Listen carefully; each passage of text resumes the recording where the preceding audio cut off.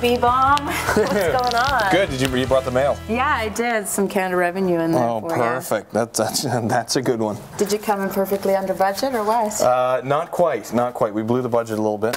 I shouldn't say we blew the budget. I set two budgets. I set a budget, a realistic budget that I knew we were going to spend, and then I gave Sarah, you know, a bit less of a budget, because I know in any project you're always going to go over budget, so you got to keep that contingency fund hidden away.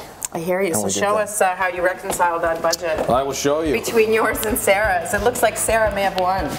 Sarah did win on the design portion and on the furnishings and everything. See, we put the alarm in too. That was part of my budget. Of course it was. It had to be. Yeah, who did win on the budget? I think Sarah won because It looked like Sarah. So far, I mean, we're only on episode 5, but it really looks like Sarah's winning.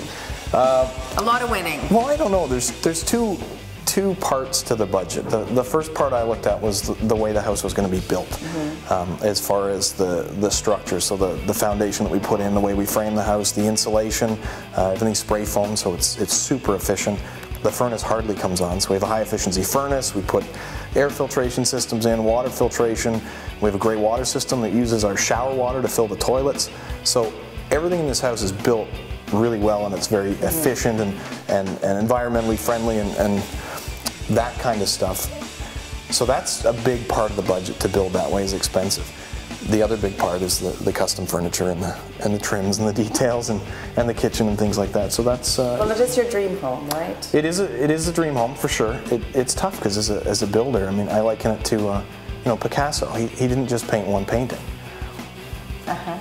I'm not Picasso, but I'm saying, you know, it could be a the painter, Picasso of builders. Right, but I mean, you know, you make videos for the blog. You're not going to make just one and say, that's it, that's a perfect video, I'm done. I'm an auteur. You're an auteur, right. Yes. So I look at this, and yes, it's our dream house, and it's a house that fits perfectly for our family right now, but it was one of those processes, really, and if you've ever been through a major reno or a house build, you know, you're so excited to get into it.